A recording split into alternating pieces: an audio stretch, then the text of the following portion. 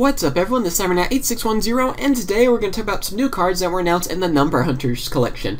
For these, there are two new XC monsters. They're both for the Butterfly archetype that was that, Butterfly Assassins or Papilloperative, if you'd rather call them that, which, that name change just kills me. That's just one of those Konami things I just don't get on the name changes. Let's see, for this one though, let's talk about the first one. We have Knight Papilloperative. This is a rank 4 monster. It's dark. It has 2,600 attack, 2,000 defense. It requires 3 level 4 monsters to XC summon into it, and once per turn you can detach 1 XC material from this card. This card gains 300 attack for each XC material attached to monsters on the field.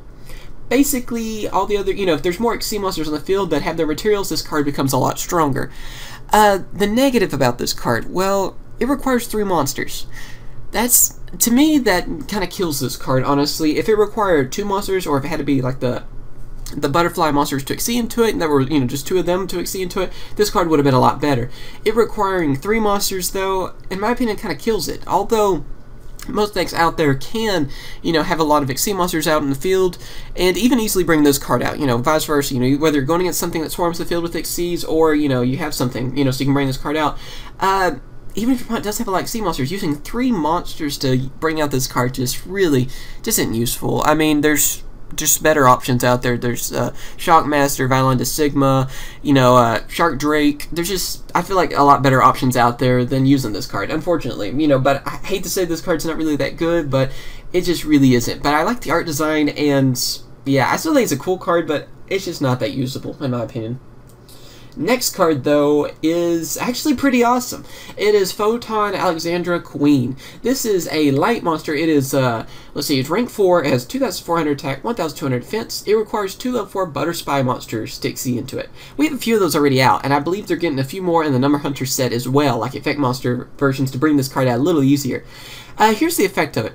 You can attach 1 XC material from this card, return all monsters on the field to the hand. Then each player takes 300 damage for each of their monsters returned. So yeah, this card is freaking scary, honestly. Yeah, you can just return all monsters on the field to the hand. That can change up things quickly. I mean, this card, it's a good thing, I guess, that it requires Butterspy monsters to bring it out, because this card would be easily broken and ran in every extra deck out there. Great card, though. This makes me actually want to try to run some kind of Butterspy deck. I might actually do it. After this set comes out, I will probably do that, because all the cards are really easy to get, honestly, for that. I mean, the highest rarity was a rare, for Photon Papilloperative.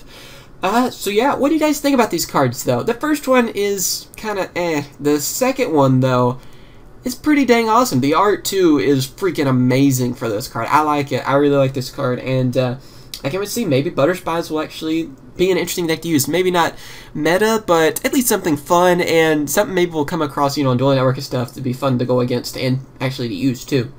So I want to know what you guys think about these 2 cards. If you're excited about them, if you're not, you think they're cool, whether it be artwork or effect, and whether you plan to run either of these cards. So yeah, and we'll have a link to them in the description, and also I'm using Yugitube Forums for this, so if you want to sign up there and post, Yu-Gi-Oh cards and stuff up there too, that would help out, so be sure to do that. That'd be awesome. And yeah, remember to come rate and subscribe, and if there's any other cards that are coming out, Number Hunter set, whatever set it's coming out of, and you want me to talk about it, of course, tell me in the comments, and I'll try to talk about it as soon as possible. Alright, so yeah, later guys.